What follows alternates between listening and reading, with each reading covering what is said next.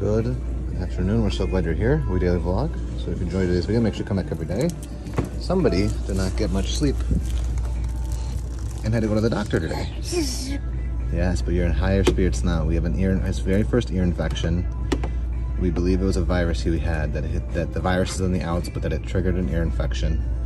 So we're at Walgreens picking up a prescription for the ear and also a sucker of some sort for being such a good kid today. And he had a rough night's sleep, him and Dad. Not much sleep at all happened, but I'm happy to see that voice and face today.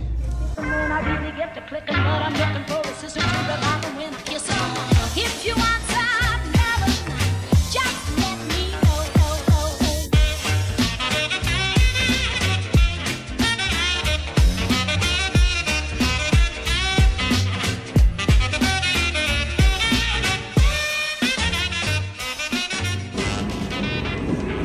Living his best life at the Walgreens after going to the doctor. First push pop. All right, so yeah, as we said in the previous vlogs, James has been kind of fighting a bug with a temperature, low temperature fever, but we've been giving him medicine. He's been eating, drinking. When he's on the medicine, it takes care of the fever and he's acting like normal James, but then it spikes after it wears off. But last night, the doctors wanted to see him if the fever lasted 3 days. So that was this morning. But in addition, last night was not a good night's sleep at all. And we come to realize going to the doctor today, I brought him this morning, that he basically had a virus that they think is on the way out, but that did cause his very first ear infection. So we got some medicine for that. Now we'll go home and relax. We're at our local Starbucks, Roscoe and Broadway, getting some good drinks. He's loving the push pop.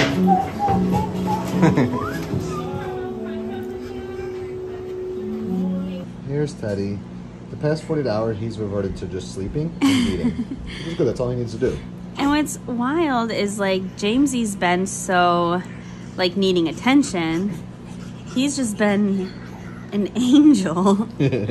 Like just going with the flow, being Teddy. Being sleepy, being hungry, while he gives us some time and energy to take care of his sick brother. Evie, come on. Come on. My little sous chef coming with me. So we have borrowed my sister's crock pot to start making intentional meals that we can just throw in and let sit during the day. This is not plant-based, but it's something that I love so much. So I was like, can we just have this? And that is like shredded chicken tacos. So just chicken breast, I put sour cream, and then a can of salsa. So that's for our tacos. And then I'm gonna make a super fresh, yummy, cold black bean salad. It's gonna be black beans, tomatoes, probably some sort of pepper, and then like a yummy vinaigrette. I'll let you know when I put in as our side dish. We're trying to salvage this vlog. It's been a wild day. Plus, look at this kid.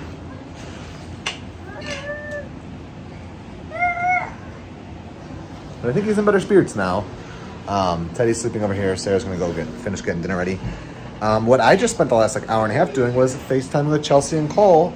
If you guys didn't realize it, they're getting married very soon, and I'm the officiant, which means James and I are gonna go to Florida very soon, actually next week. So, you know, that's the only thing Sarah and I were saying about like James getting sick now is like, at least it's now, and there's definitely plenty of time for him to get better before me and him go. It's like not too soon where it's like in risk of it ruining him coming or like causing trouble for me because I need to be there to be the officiant. So, what even day is today? It's the beginning of the week. Late next week, we go to Florida me and James will be there for 4 nights. 4 nights.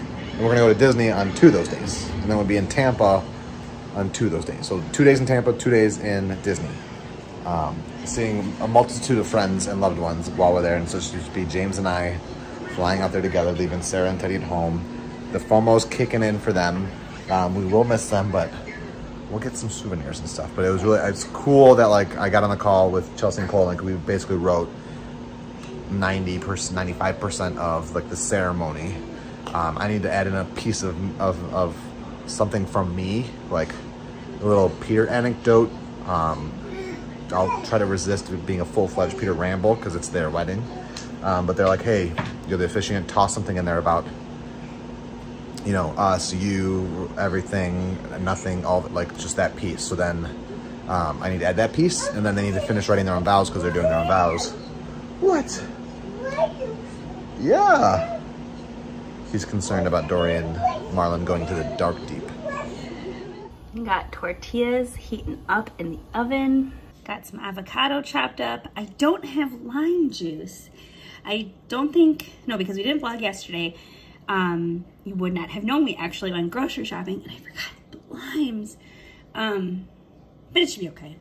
This is the salsa that I used for the chicken. And so there's a little bit left over. So if we want to use it for topping, we can, as well as some sour cream. And then here's our little black bean salad with cherry tomatoes, green pepper. I put a little bit of the salsa in there. Again, would have been better with lime juice, but I used apple cider vinegar and olive oil, salt, pepper, some minced garlic, cumin. I didn't want to make it too spicy because James has been like a little bit iffy about what he will and won't eat. So I'm just gonna keep it neutral. So this vlog may very well barely even be a vlog at all. But I really do just want to remember today. It was a hard day. It was a really hard day, and I think it was like a true testament of Peter and I's teamwork. It was just truly one for the books, and I'm so grateful that we got answers and medicine from our doctor for James. And I'm so grateful that Teddy has been just a rock star, like going with the flow of basically our focus needing to be on James, but also like me truly taking on all of the Teddy responsibilities and Peter taking on all of the James responsibilities, and then everything in between. It's just been, like I said, a testament of our teamwork, and just knowing in the chaotic moments of James vocalizing himself not feeling good, just him not being himself, and things going awry, we could just look at each other and know that we'll get through it. So, like I said, I don't know how much of a vlog this is even going to be, but I want to remember today. It happened, everybody. It's been like 40 minutes since James has fallen asleep and hasn't cried in ear infection agony. I'm so happy for him. Well, it's 10:26 at night. It feels like it's 4:36 in the morning. Sarah just asked me, it's like, is today the hardest day of parenting for us so far? And it's like, yeah. But the crazy thing is, like, it's not because we have 2 kids now. It's because James has never been unconsolable for more than like 90 seconds in his life. For numerous chunks of time since like 1, 2 in the morning last night, he's been like very, very unconsolable, and that's why like I'm almost glad he has an ear infection, because then that like makes sense. Like when we went to the doctor and like, okay, well he has an ear infection now. Oh, and the doctor's like, that's probably why last night wasn't a good night. So we have my medicine. Hopefully that helps. But I don't like when my baby is so upset, and that It's just so not him. yeah. Anyway, I think Sarah mentioned there's not too much luck. We'll tell you that I'm taking my FAA Part 107 license test in 2 days' time. So I've been studying for that these past couple days during nap time and stuff. So once we have that test, assuming I pass it, You will. we'll be getting a lot more drone footage in our vlogs, because we've only done a few because we've been nervous about not having that licensing, because you're really supposed to when you do YouTube videos or Instagram videos or photos. Anything commercial. Anything that can be considered commercial. But one of the things we said during paternity leave would be that I would do that finally. So I've been studying like crazy the past 3-4 days, 2 more days before my test, and we'll know like right away. Like it's multiple 60 questions, multiple choice at a testing center. And then we're gonna put him in the street and just take a cool drone shot of him from 400 feet. What? I don't know if I was hoping to take this test in time that I would have, they like send you a temporary card and then your official one comes like a couple of weeks later. I was hoping to have the temporary card by the time I went to Florida, because we're gonna be staying in Tampa and I think it would be cool to just like fly it on the beach. So we'll see, maybe it will. Maybe there's enough time. So, and there's one thing in particular, but maybe you can think of some things off the top of your head. Is like Apple pie. what we've been doing differently this time with the newborn. And my biggest thing is using those sanitizing bags. Yeah.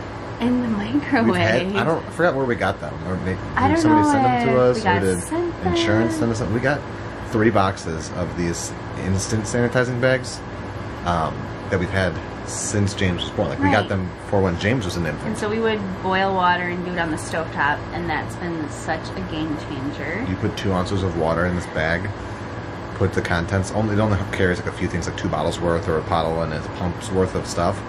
Zip it up, put it in the microwave for 2 minutes, boom, it's sanitized. And you only get 30 or 20 uses out of each bag.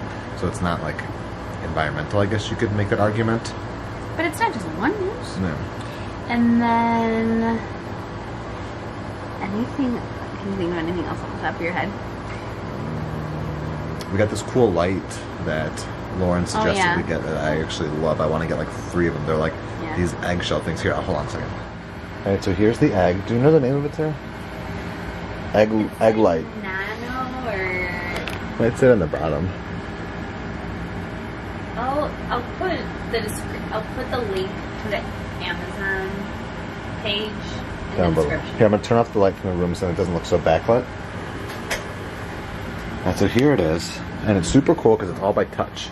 And it's only like, it's shorter than a can of pop. But you can like just literally touch it and hold it and it goes soft. Like that's the lowest. And then you can press it, hold it, and it goes the brightest. And then a quick like double tap just turns it off.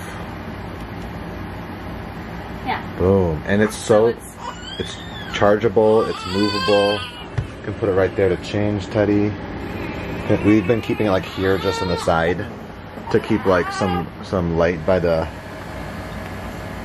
we keep it right there to keep it some light by the bassinet. Those are Sarah's Tums.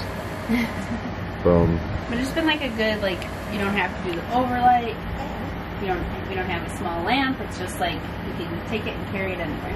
And I want to get like, I want to take it with me like when I walk to the bathroom in the night, or like I want one so I can walk down the hall to James's room in the middle of the night. I love it. It's so convenient. I will say this second baby, that I'm not as scared I'm going to destroy him. Yeah.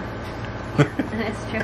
Kind of got that out of my system with James, of like wiping his butt too hard or putting on a onesie too aggressively, like, or he scratched. Like I remember being so upset when we were in the hospital with James that he like scratched his cheek or he scratched his forehead like 2 hours after he was born, and I was like, he's not coming home with us. They're not gonna. Mittens.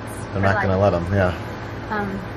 I also think having our the little diaper kit has been a game changer too, because I feel like in our other apartment that we were in with James, we were really in like one room, the same way we're in our family room all the time, but like taking it from our bedroom to the living room and then just having everything in one spot instead of just like, obviously now there's more, like we have more factors because we have a doggy and a toddler and more toys. Like it's not just like our adult living room with our newborn baby like it was with James. So yeah, I was worried that that setup wasn't gonna go well, because I'm like, what about James's stuff? But then like now that it's going on, you know, he's been with us for, what did we say, 10 days now?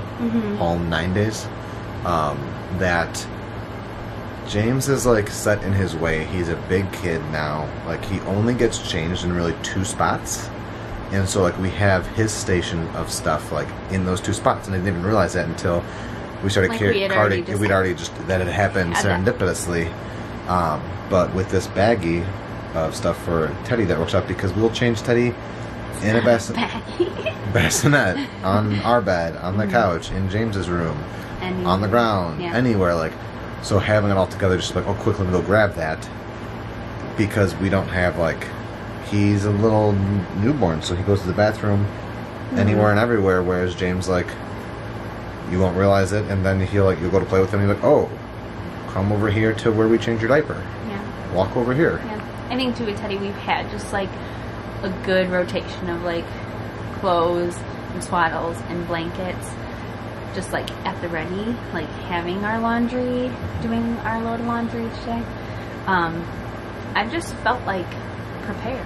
Yeah. But I mean, I guess now we've had It's not super new. more experience of it just being like integrated into our everyday life. So, and we haven't even been using the outlet. We haven't. Like we were so nervous with James. But I mean, I think we still will use So it. we're just gonna get in the groove. But, Also, the yeah. past couple of nights have not been normal with James being sick. But he's been. But But, yeah. Alrighty. it's good to be home. It's good to be home. We know what our goals are. We know what we hope to accomplish. And believe me, it's the most exciting and challenging assignment we've ever tackled at Walt Disney Productions.